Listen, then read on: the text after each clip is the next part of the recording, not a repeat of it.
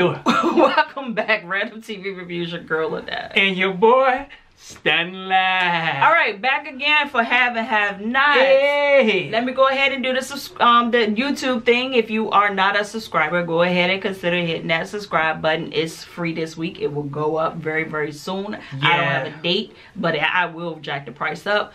Go ahead and hit your bell. Your bell will let you know. Make sure it's pushed all the way in. Yeah. It'll let you know when we drop a new exclusive. Go ahead and rate the video. Thumbs up, thumbs down. Doesn't even matter. You're already here. You've already been counted.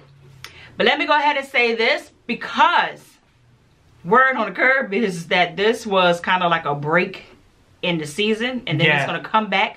And it's going to go like a whole nother freaking season again. Like it's a 2-in-1 album. Yes. If that's the case, this gonna be the last. That's what we say. Usually when I say it's the last, it's the last. Y'all saw how quickly I dropped if loving you is wrong. Woo. Because, listen, can I run it with y'all real quick? Just like family do? Run it. Being in this relationship with Tyler is like being in a really bad, like, relationship. Have you ever been in a relationship? It's a freaking roller coaster, man. You go up and down, up and down. Like, have you ever been in a relationship where the love is still there and you love the person, but they done did so much skit that even when they show improvement, you don't give a buck? Yeah, because they done done so much skit, you just waiting for them to buck up around the corner because you know it's coming. Exactly. This is my relationship with Tyler Perry right now. Like, I see that he has improved. He's doing his thing. He been faithful to me. You know, he been checking in. He been calling. He leave his money on the dresser and everything. But I'm waiting for him to buck up. And I don't even know if I want to put my heart in it no more. And see, the thing about it, you ain't waiting on the buck up. You know he gonna buck up. And I'm going to be cussing him out again. Exactly. Slashing his tires again. Jumping out of trees again. Doing all of that and taking him to court. And then he going to come back through and he going to smooth you over. You're going to start feeling good again. You're going to be on top of the world. And then he going to drop you off the building again. Yep. And all my family going to be mad and I'm going to take him back. And I'm not doing it no more. That's why Death Do Us Part was the name of this episode, man. Okay. We picked up where we left off last week where Oscar fell out the window. Whatever. Oscar is out the window, dead to the ground he went. So now Candace comes out of the room. She goes back into her hotel room and well, I don't even know if she saw RK at first, but RK actually followed Candace into her room. It was like, what's the deal? You know, he kind of looking at her like, what's wrong with you? You know, something is off. What's going on? Well, she quickly let RK know, listen, Oscar dead. Yeah. I pushed him out the window. He said, well, what? You did what? Did he deserve? Why he deserve to get pushed out the window? So she quickly went into, he stole $4 million from me. Yeah, I think he deserved to lose his life over it. So I took mine back plus interest. We got in a little scuffle and I pushed him out the window. He dead, but I'm gonna need your help. He was like, okay, what you want me to do? I need you to write his suicide note. First thing that came to my mind was, say what now? Yeah. Say what now? And then she said, don't put your fingerprints on it. And what he do? And the paper is just like this. Okay, how is that even possible? Yeah. It was common sense. You pick the pad up with your hand like this. And you gotta write. And you write it like this. Just like that. And then you go to the room and you find you some gloves. Preferably those gloves you put your perm in your head with. The big old gloves. And then you tear that paper off and put it on the bed and get out of Dodge. So RK went ahead and he wrote the suicide note. But she's feeding to him every word that needs to go in this suicide note. And I'm sitting here like, okay, in a real world, wouldn't the recipient of that letter be able to tell that that is not the tone in which Oscar speaks? Now, I know Candace was with Oscar for a good little minute and a half. But not long enough to know that. But not enough to know what he would say in a letter, what he wouldn't say, the tone in which he would say it, and the words that he would choose to say it in. Yeah. So, I'm sitting here like, okay, this is not going to fly over. RK was like, are you sure I'm not writing my own suicide note? I said, RK, now we're starting to talk. Now, I would think the same thing. So, RK, he see that Candace is in a real vulnerable position. And what he want to do, he want to put her in another vulnerable position. So he still want to try to get some. He like taking them suspenders off, y'all. So she was like, boy, if you don't go somewhere and sit all the way Put down. them suspenders back on and go take that note on over there. and you need to get back to work. Oh, he got this on lock. He got something on his balls, supervise somebody. Yeah. He don't really have to work like that. But the second thing I thought about, I said, you know what? He said that he has the master key card. He's about to go back in Oscar's room and put the freaking suicide note in there. You don't think that all of this is going to come into play with an investigation? Yeah, because they gonna find out who card the swiped into that room. And then thirdly, oh, so could it have been Candace was setting him up? Yeah, setting that's what I'm thinking. Oh man, he was too dumb to realize it. And I bet you what's gonna happen is that, hey, Tyler, don't steal my skit without Go ahead me. now. Talk it through. Candace already got beat up by Oscar in the elevator. That's right. There was at least 2 witnesses that saw him dragging her into his room. Exactly. She come out the room looking disheveled. Mm-hmm. Then RK goes in the room, and the next thing we know, we got a dead Oscar. Could it be, like you said, she set him up to take the fall because he came in to rescue her and to take care of the person that beat her up? I don't know. And on top of that, we got the hotel cameras too, because pretty much in hotels they got cameras on the hallways to see what's going on. Everything. So like you said, they're gonna see them cameras. They're gonna see him dragging her through there. They're gonna see her coming out the room, and then they're gonna see RK go into the room, and then there's a small window of time. Yep. So RK might be taking the fall for this one. Yeah. So then down in the hotel lobby, you got because you know Justin's the only police officer that works these days, you know. He's down there and you know he's investigating, you know, the whole Oscar. No, he's down there stalking. Well, that's what he's doing. Jim comes downstairs, and this is what threw me all the way off. We left off last episode where basically Jim was using this whole Gia as an informant thing to his advantage to just basically force her to have sex with him however he want, whenever he want, kind of like how he does Sarah. And she wasn't with the skit. Mm-hmm. But then this time they come down the stairs like they're a happy freaking couple. Like they good, man. And like, honey, I'll see you at the house a little later on. Yeah, we good. What? What happened in that room?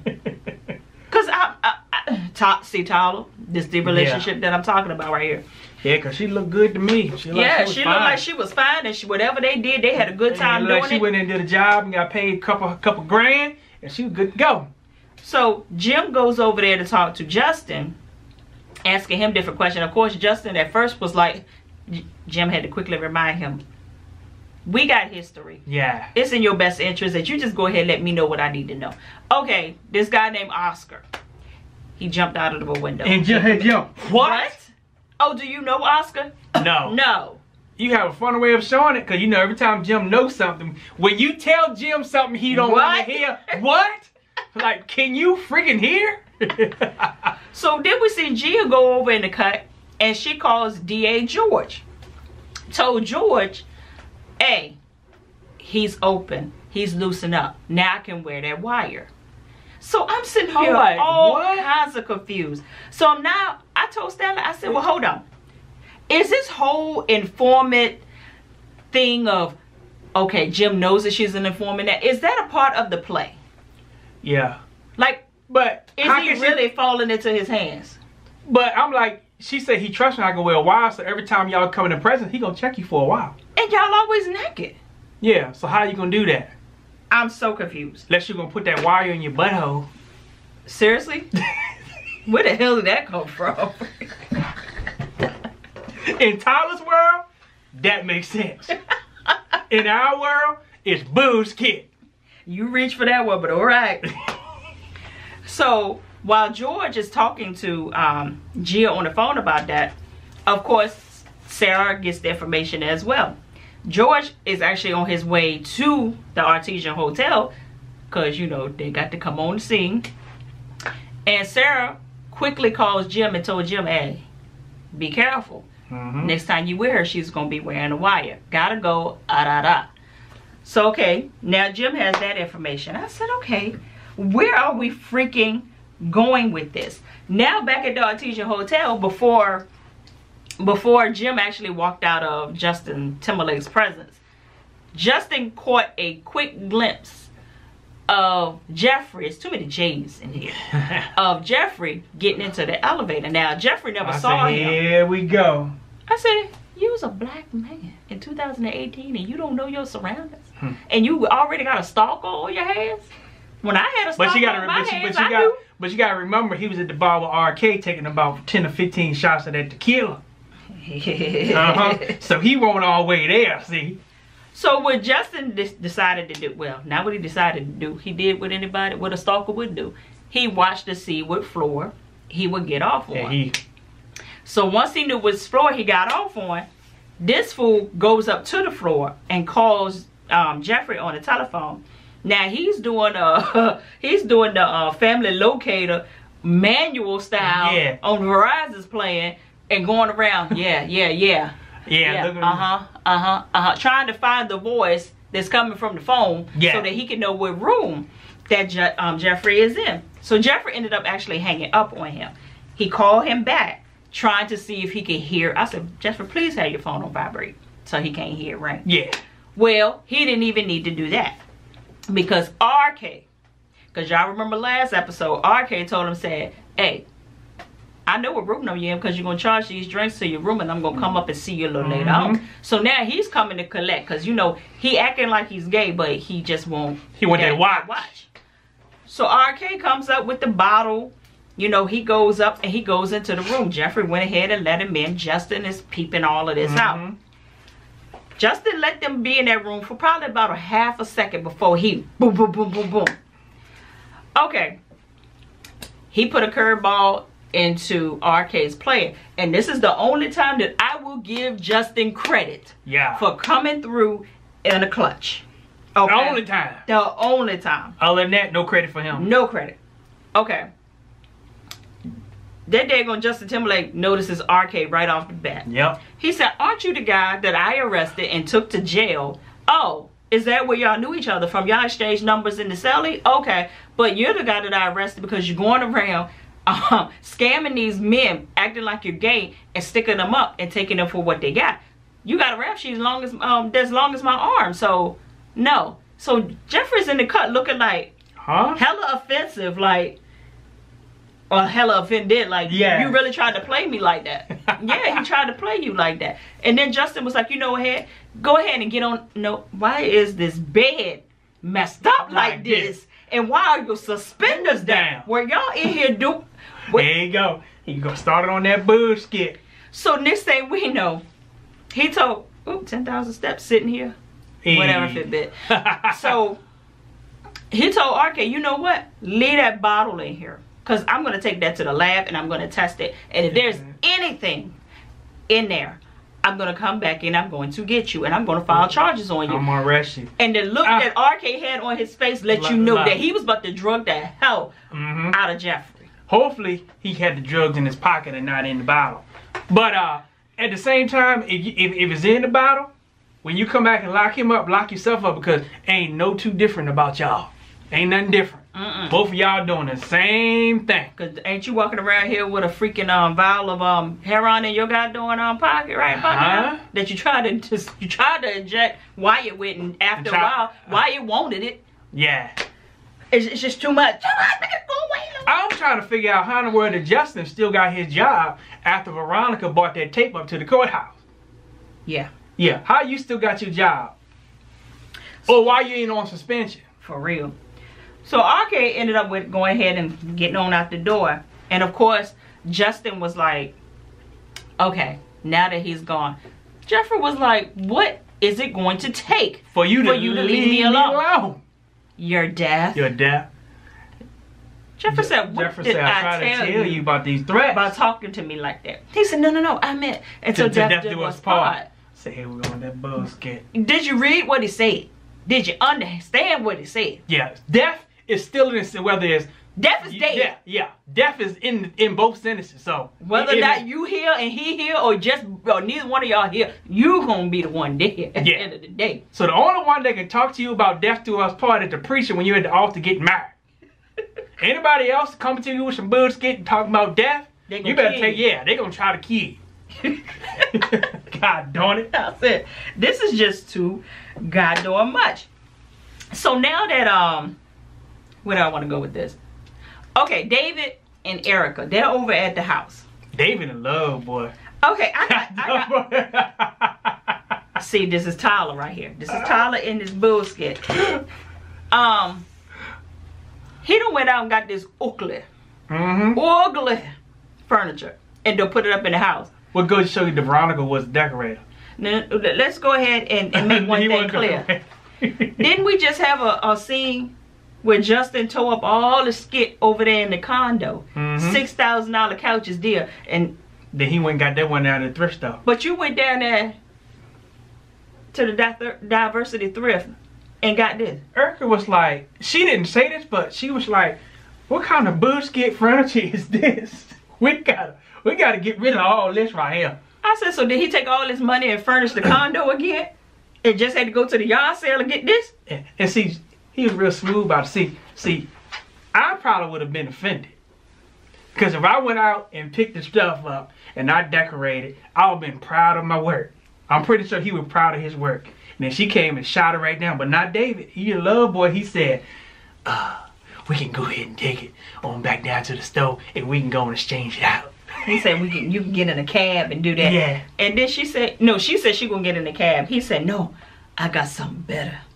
Got something better than money. Yeah, come on with me real quick.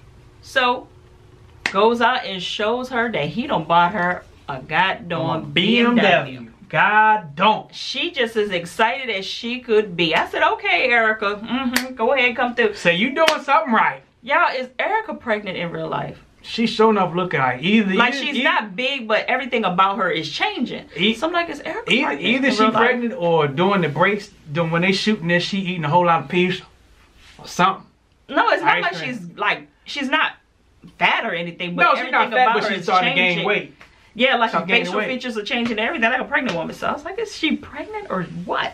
And I follow her on Twitter, but I haven't seen anything, so I was just wondering. Or prednisone. Okay. So now that we've seen the car and all of this, we get Jim. Jim pulls up. 𝒎💂's kind of startled at first. Because I was like, is DeMonica coming or not? Well, it's not DeMonica this time. It's Jim. Jim is being his nasty, freaky, deacon self. All up in 𝒎💂's tail. That was a David. And David was like, I just wanted to make sure. That's enough. I just wanted to make sure that that she gonna be the one before I introduce her to all my peoples. And they started talking about crazies and all this, and Jim was like, my best friend would never be with someone that's crazy. I said, you know what? And 𝒎💂's looking like, well, do I know?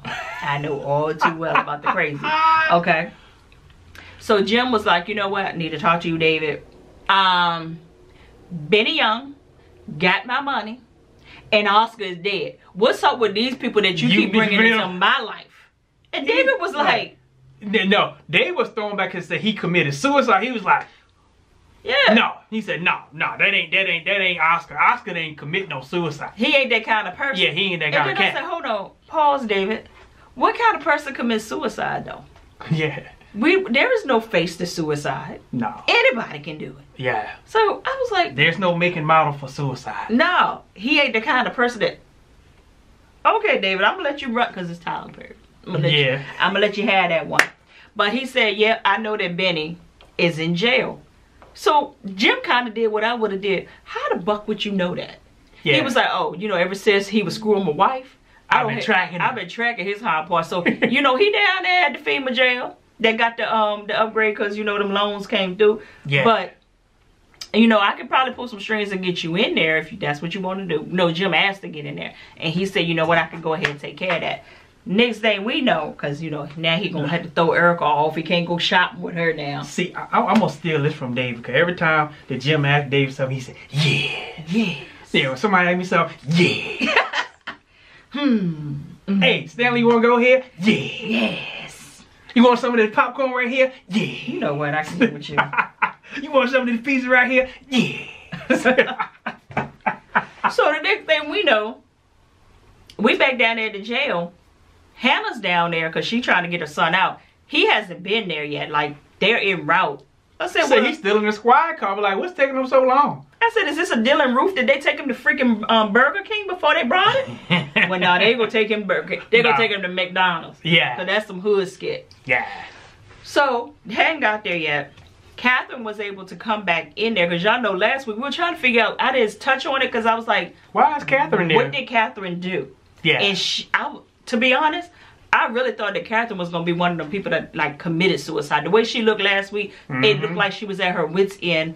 She was going to turn She is at her wit's end. And I thought she was going to do something to herself. Well, we're not ruling that out. But what she did was she told them everything about Wyatt. Got don't tell in. I said, thank you. About time. It's about time. So she told Hannah, she said, I know that your son is about to come down here, but don't worry.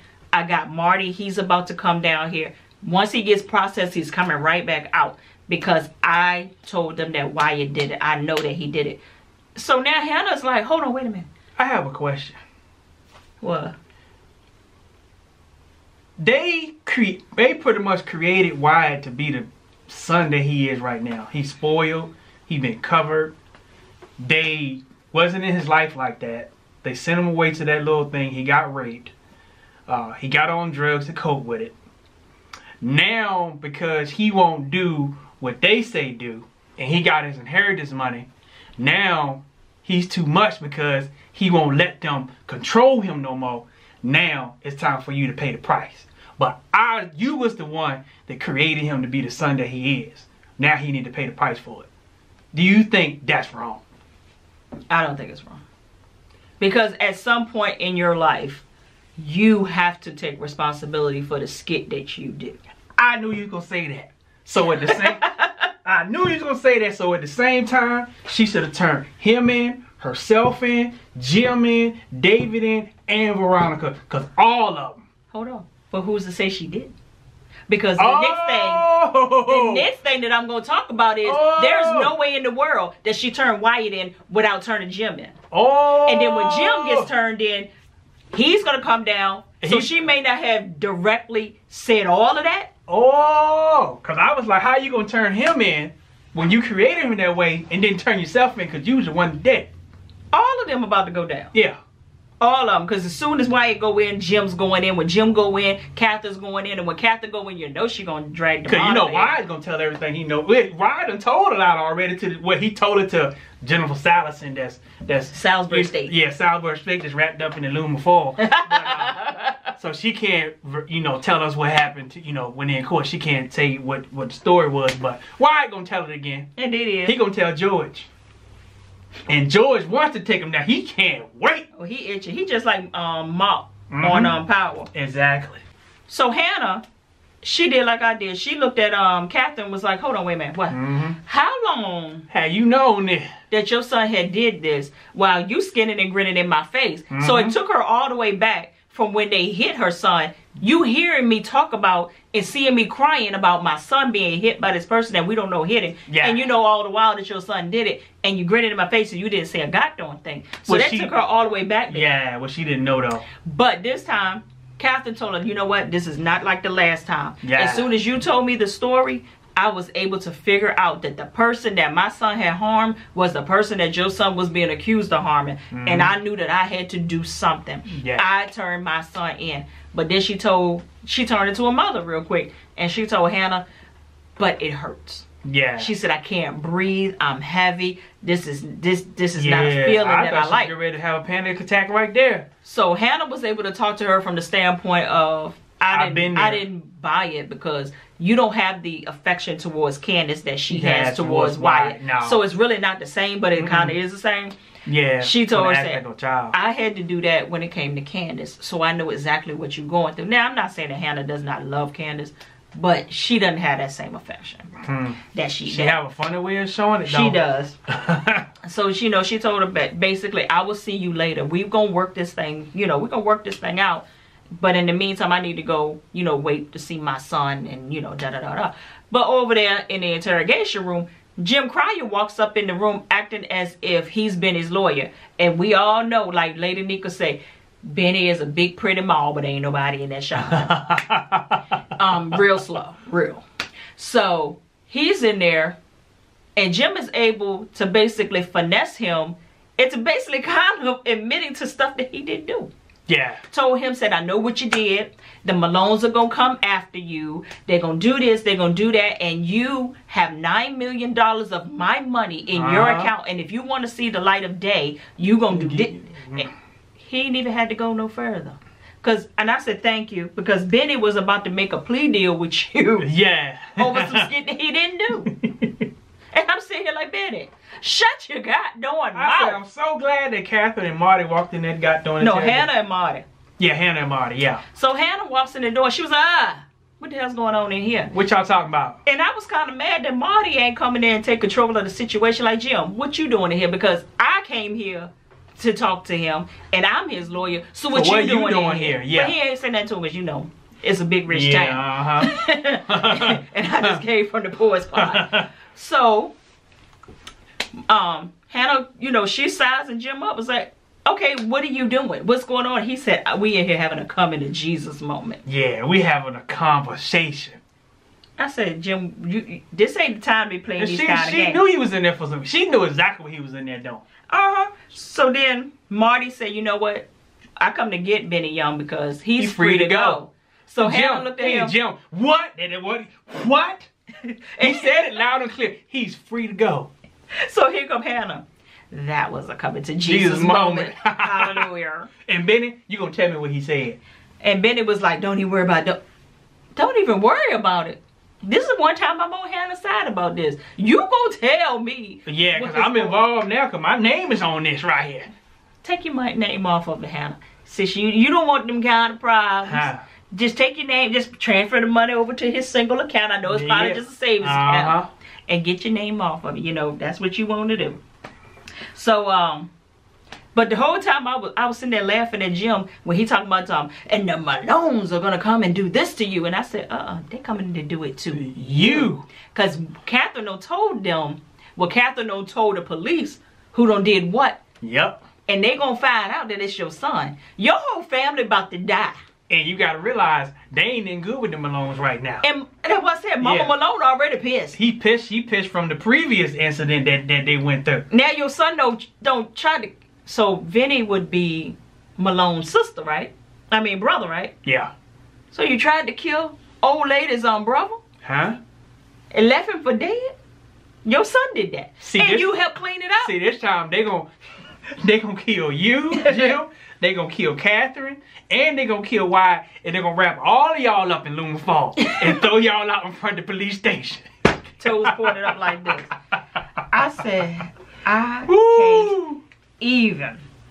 So, Catherine goes over there to talk to Wyatt. Because she had told Hannah, she said, you know, I need to go over there and tell Wyatt what I did. Blah, blah, blah, blah, blah. So she goes in the cell, and Wyatt just as nasty and cocky as he can be. You know what? I really hate you and my dad. I hate everything about y'all. I can't stand Wyatt, but he was in his own right, though. All the skit that they put him through to try to control him, yeah. But, playing devil's advocate, they only tried to control him to protect him from the drugs. Yeah. They tried to protect him from himself. But they was the ones that put him in a circumstance to push him that way. Now they weren't responsible for him taking the hit of the drugs, but they were responsible because they didn't really deal with the priest thing correctly. So because we see that they didn't kill the priest because the priest walked by him and he just went into a panic attack. No, they did kill that priest. That was the other priest. I thought about it. Yeah, remember when they had the whole shootout thing and there was bodies hitting the ground? Oh, yeah, that's right. That priest was killed, but the other priest was a trigger. But like on Power, they said it don't make no difference. Him and the dead bodies go in the ground. That's not going to bring healing to Wyatt or what happened to him when he was at camp. So they never really officially put him in any counseling. They kill a priest, come back home, you good to go. Priest. So he's still dealing with it. But... okay, but Wyatt, we ain't come to work out Wyatt's problems because he about to go to jail. So he being disrespectful. Disrespectful. So Wyatt, you know, basically runs Catherine down, tells Catherine, you sucked as a parent. All you did was send me to this place. You sent me to camps. You sent me to this. activity center, after school programs, da da da da. And I'm sitting there like, I'm not trying to be funny, but that was like most kids' dream, was for their parents to be able to afford them to do those opportunities, band camp, stuff like that. But in Wyatt's defense, they went to all of these places and got violated. So yeah, your viewpoint on these places is way different than somebody that had a great experience. Then I was hearing him saying that pretty much I wanted to spend time with y'all, but every time y'all sent us somewhere, so you didn't have to deal with us. Well, them rich people problems sometimes too, which that's a lesson within itself too. They don't want all your stuff. They want your time. That happens in the big rich town. It happened in the poor town too. Yeah, it goes. Yeah, because in the poor town, they drop the kids off at vacation Bible school. I know some of y'all watching did that. You ain't want to pull them kids for about a couple weeks and go and drop them off at vacation Bible school. They there right now. So the church can deal with them for a little while. So you can get you some rest. Because they ain't eating you out of house and home all summer long. They at vacation Bible school right now. Yep. So, yeah. So he's running her down. And Catherine, you could tell she was taking the hits. She was taking them. And then she bossed up. She said, you know what, Wyatt? I may be a whole lot of things, but I was a good mother to you. I was there when the priest messed with you and you were crying all night. I was here when this happened. I was there when you hit that little girl and we tried to cover up your tracks. We were the ones that every time you check yourself out of rehab, we got you, try to put you on a straight and narrow. We were there. I was the one who held you and rocked you in my arms when nothing else would go right in your life. So don't you dare try to tell me that I didn't try. I got my flaws and I had messed up. But what you're not gonna do is act like I wasn't a parent. I said, well, hold on, Catherine, you gotta act like a little crackhead right now. Yeah, you know them crackheads do that. But I ain't gonna come on through with your motivational speech. And why it didn't buy it? Because he's a motivational speaker himself. And he said, but you know what? he said that was a good try. I don't care. And he said, you know why none of that matters? Because you the biggest devil that I know. And she looked kind of like, true. But in this moment, we not hearing all that. You know what? I'm sorry, Wyatt. And they say we know the people came there to get him. Wyatt's whole face was like, what is it's almost like somebody that always, they threaten you. And then when you come through, they be like, I can't believe well, she told you she was gonna do it. She told you she did it. This wasn't a threat this time. It was a goddamn promise. So, Hannah gets home. And she's still trying to ask Benny. You need to tell me what Jim was talking about. What happened? What was going on? Don't worry about it, Mama. I need to go see Candace. Don't worry about it. I'll go see Candace. Don't worry about it. I need to go see Candace. But, Mama, can I drive your car? that ain't some goddamn buck skit. Yup. Buck boy skit. Our girl said the whole word. Ooh. And here she is, and mamas that coddle their sons. Here, take the keys. No. He would have caught the GRTC, which is the city transit here. He would have caught that, and he would have found his way all the way down there on line 1. Well, technically that ain't Hannah's car anyway. It is Hannah's car. I mean, Catherine, when they gave it to her, so she ain't worked for it either. Well, it don't matter. It's her. She got. But I'm just playing devil's advocate on both sides. I know. But here go Hannah. How you gonna give him the keys to your goddamn to the car and don't take your house key off? So now she locked out. Thank God Melissa's there. And I forgot Melissa was even there. I forgot all about her. That goddamn DeMonica pulls up, and she being DeMonica, she don't trace Melissa's phone to the address. She couldn't believe that Hannah lived there. She was like, oh, moving on up. Oh, I have a warrant. Not a warrant, a subpoena. A subpoena. We need to do a wellness check on Melissa. Now, Melissa, come on out here. Hannah told Melissa, ain't nothing wrong with Melissa. What's wrong with her is you. So, Hannah's like, oh, do you have a warrant though? She said, I have this. It said Melissa. I said, she go with that bullshit again. A wellness. And the thing that pissed me off was Hannah was looking like. And I said, why are you playing into this? So I would have smacked that goddamn paper out of him like, get out here with that bullshit. So Melissa was like, you know what? I'm not doing it. I can't do it with her no more. And she slammed the door and locked everybody back out again. Next thing we know, we heard Melissa up on the top of the roof. Yep. I can't take it anymore. And they was like, Melissa, no. Melissa jumped. I said, what God doing? I knew it was going to happen, but I wasn't ready. Yeah. Okay, so that's a body that hit the floor. So then over there at David's house, he back now. It's time to go shopping. Let's go to IKEA and pick out some good stuff. Some stuff that we put together ourselves. Stuff that don't come together, put together already. So Erica's like, cool. Now, David being the southern gentleman that he is, he opens the door for Erica to get into the car. She gets in the car and he's on his way to walk around to the passenger side. But she goes ahead and cranks that car because y'all remember the guy had already called and told Monica, look, he bought her a new car. She said, light everything. Light everything up. Let that light be it up. What you do. Said, let that body hit the floor. Next thing we know, boom! And David went flying. David was sliding across the lawn. So David all right. But that goddamn Erica, you dead. Yeah, I think she gone. Unless Tyler decided to resurrect her. Everybody seemed to get resurrected. The Wyatt was dead a whole season. Bennett was almost dead a half a season. Yep. The only person that he didn't bring back that he's supposed to have brought back was Lil Quincy. He could have brought him back. Yeah, that's the one you should have resurrected. So we gonna say that Erica's dead. But we just never find out when it comes back on. I think it comes back on sometime next month. But so we might see y'all. If y'all don't, yeah, it's been a good run straight from the VA. The dirty South. To down. Holla.